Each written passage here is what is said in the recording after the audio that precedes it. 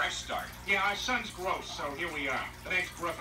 Ah, yes, Chris Griffin. We have you staying in the broccoli cabin.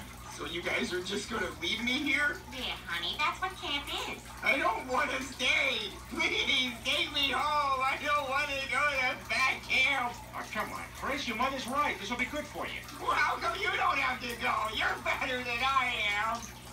Good question, Peter. How come you don't have to go? What are you talking about? Well, you're the one who entered him in that hot dog eating contest. Besides, he's right. You could stand to lose a few pounds yourself. Unless you don't think you can handle it. Oh, yeah? Well, I think I can. What was that? Never you mind what that was.